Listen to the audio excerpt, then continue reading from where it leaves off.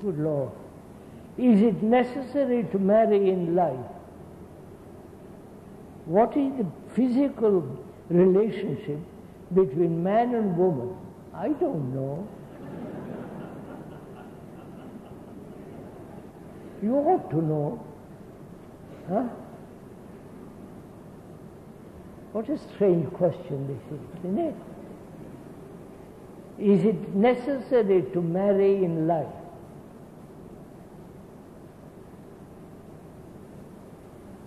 What do you say? If the speaker puts this question to you, what will you answer? Is it necessary, sirs and ladies, that I should marry? What would be your answer? Your answer probably would be, do what you want to do. Why bother me with it? It's up to you. But you see, the question is really much more complex than that. We all want companionship. We all want sexual relationship, a biological necessity. Or also we want somebody on whom we can rely, in whom we can find security,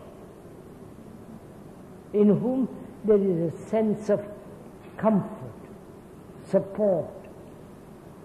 Because most of us cannot stand alone on our own feet.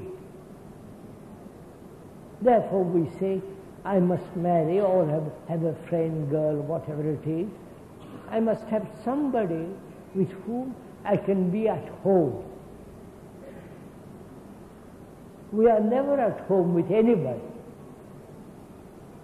because we are living in our own thoughts, in our own problems, our own ambitions and so on. And we are frightened to stand alone.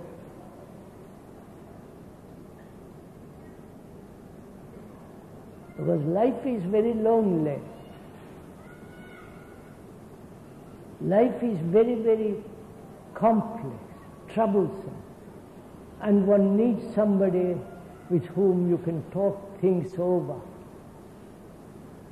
And also,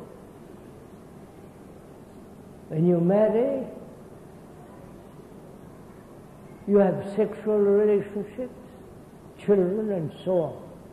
So, in this relationship between man and woman, there is always, if there is no love, you use her and she uses you. You exploit her and she exploits you. That's a fact. So, the questioner asks, should one marry? And what is the physical relationship between man? God, don't you know the question? It's up to you, sirs. But to really enter into this whole complex problem of living together, not only with two people, living together with humanity, with your neighbor, with your boss, with your servant, if you have a servant, with your father, mother, children, to live together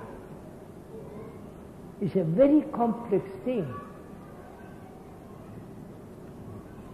Living together as a family gives you certain security, certain safety. And so you extend that family to a group, to a community, to a state, to a nation, and from a nation which is opposed to another nation, and so there is always division and conflict and war. So one has to find out how to live with another